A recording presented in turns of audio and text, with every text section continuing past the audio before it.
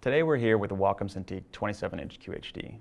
Now as a photographer, both resolution and color accuracy are important to me. This display has a 2.5K resolution screen, is 97% accurate for Adobe 1998 and 99% accurate for sRGB.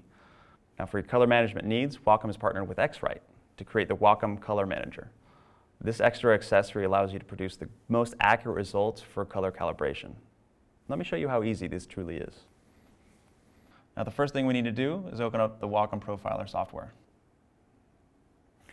Now from here, you need to make sure that the Wacom Calibrator is plugged into one of the 5 different USB 3 ports that are on this display. And once you're ready, go ahead and click Display Profiling. Now as far as the white balance, I've selected D65 and 120 CD. This is because most often I am working in a very controlled environment in terms of light and contrast. Now once we're ready, let's go ahead and select Next. Now one of the beautiful things about Wacom and X-Rite partnering together is the fact that both devices communicate so well together. This gives you the option to leave everything selected on automatic when it comes to choosing the RGB, contrast, and brightness selections. Once we're ready, let's go ahead and start the measurement. Now it's at this stage that we want to go ahead and put on the color calibrator itself.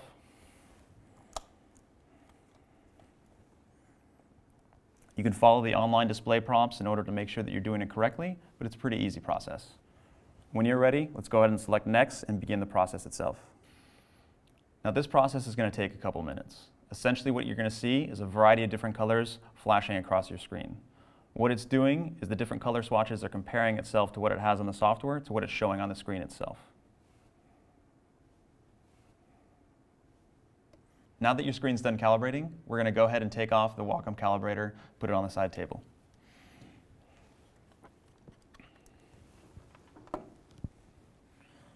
When we're ready, let's go ahead and select Next and continue. Now that we've finished calibrating our screen, it's important to save our color profile. Now what I do is I make sure I put the date inside the profile name itself. This allows me to come back and compare it to future calibrations as well as past calibrations down the line. Now generally you're going to want to calibrate your display once every couple weeks. This allows you to maintain the most color accuracy throughout your color workflow.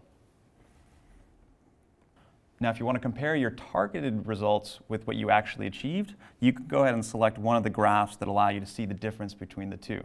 This allows you to maintain the most color accuracy when it comes to the white point contrast and contrast settings that you've chosen. Now if you want a visual representation of the calibration from before and after, you have that ability as well. Up here in the top right-hand corner, you have the before checked and after checked, allowing you to see the difference between the two different profiles. This is important to make sure that the calibration was accurate and to show the right tones of the different colors that you're trying to get. Now once you're ready, let's go ahead and select Create and Save Profile. And it's really that easy. After just 5 minutes, you can have your screen color calibrated to have the most accurate colors throughout your workflow process.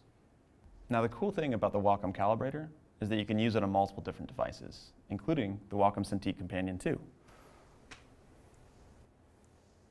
Now I hope you got something out of today's video. Now let's get back in the field and have some fun.